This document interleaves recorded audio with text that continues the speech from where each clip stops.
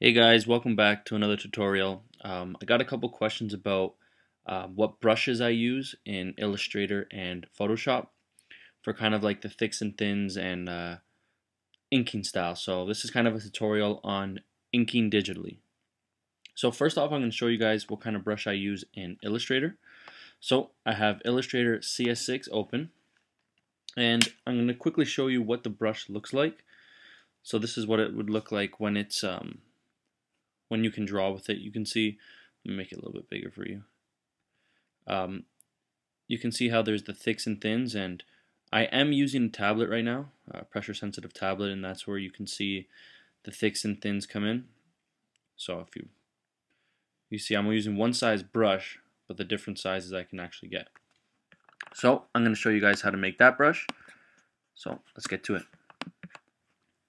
Okay, so the first thing we want to do is go to our brush tool, our paintbrush tool, and the shortcut is B, and we're going to double click. So it's going to bring up some tool options, and you can see we have the tolerances and the options.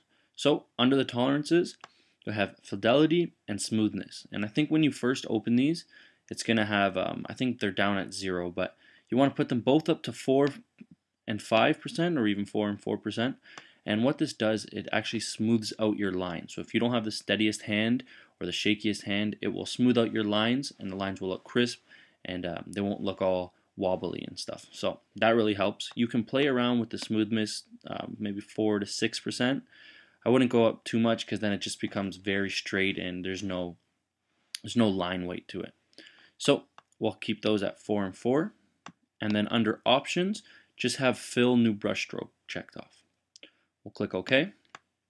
And now usually at your brush tools down here, you'll have a bunch of round brushes. So if you just want to click the first round, it doesn't matter the size, as long as it's a round brush, and we're going to double click that, and it's going to bring up this options window. So first thing, we're going to name this. I'm just going to name it inking brush, and then when you hover over those, you can know which brushes are used for what. So now we're going to change the angle, put that to 40% on tilt, and the variation will be 53. Next, roundness will also be 40%. We'll have it at random, and variation 24. And now changing all these settings to give the brush on an angle, that's where you're going to get your thicks and thins on your inking. It's going to look like a traditional inking brush or calligraphy brush. Next is the size. So the size, I like to start at a lower size, and then you can always boost up your size with the stroke when you're actually painting. So when it's smaller, there's a little bit more room that you can play with. So we'll keep it at 4. We're going to change this to pressure because we're using a tablet, and then variation is 4 points. We'll click OK, and now you can see our brush is created down at the brush menu. So if I hover over inking brush, which is what we created, so I'm going to pick up my tablet, and I'm going to show you guys the brush you just made. So you can see how the brush kind of fixed itself. See, that's the smoothness. So if you don't have the shakiest hand, it smooths it out and it looks great. So what I like to do if there's a character I'm drawing or a figure, I like to go on the outside a little bit thicker. So I can change my brush size to a 2, and I can go thick on the outsides, go back to a 1, and do the detail on the insides. And now you can also see that since we're using a pressure sensitive tablet, using just a 1-point stroke, I can go from really thin to a little bit thicker. And that's just using the same brush but the pressure. So now we're going to move on to Photoshop, and I'm going to try to get the same kind of brush style in Photoshop. Alright guys, so I opened up my Photoshop CS6, and now let's get started on creating our calligraphy brush in Photoshop. So I already have the brush created, and I'm going to show you what it looks like right here. So again, the thicks, the thins, using the tablet. I'm going to make it a little bit bigger so it's easier for you to see. And you can see it's the same kind of line work as an Illustrator. Just with Photoshop, obviously there's no smoothing, so if your line's wiggly, it's going to be wiggly. So let's get into the settings. So I already have it created, but if you guys don't, if you want to just select a circle brush, a hard round brush, and then you click the brush setting option right beside, and it'll bring up this table. So I'll select the brush, and I got this brush settings from JB Drawings and watching his streams.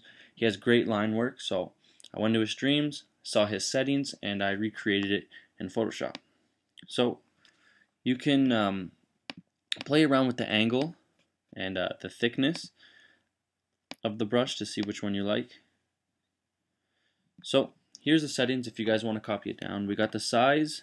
Again, I think it's better that you go a smaller size, and then you can always up the size instead of having it really big. So around 30 pixels. You want your angle around 140. Roundness around 30%, and again, that's just gonna give you that line like an Illustrator, you know, the thicks and thins. Hardness 100% because then it just gets transparent. And spacing about 20-25%, because if you go high, then obviously it's going to be a broken line. It's not going to look smooth at all. Next, we'll go into our shape dynamics. Pen pressure control if you're using a tablet, and then everything else 0. Finally, smoothing is checked, and that's obviously going to help with your thicks and thins and the smoothness of the line.